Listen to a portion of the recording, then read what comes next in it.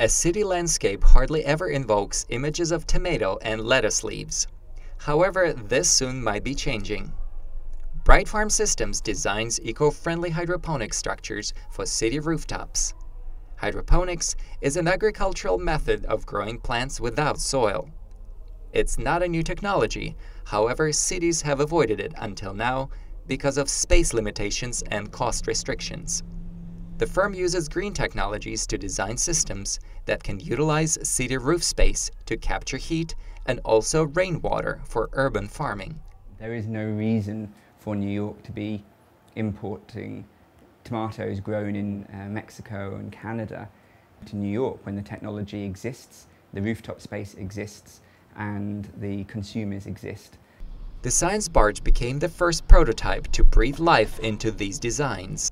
This urban farm is now afloat on the Hudson River in Yonkers.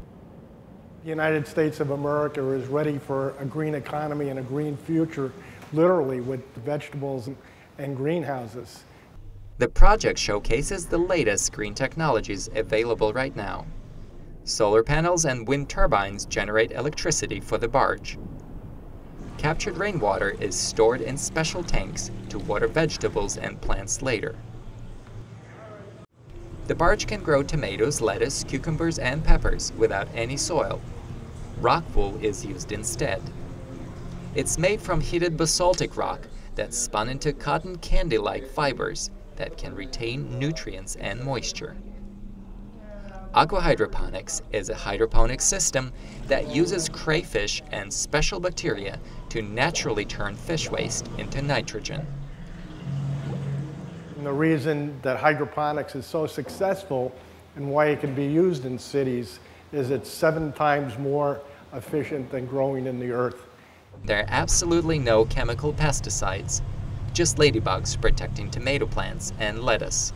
New York Sunworks studies indicate that there is enough rooftop space in the 5 boroughs to grow fresh vegetables for the entire city of New York. How soon this will become reality is unknown, but one thing remains for sure.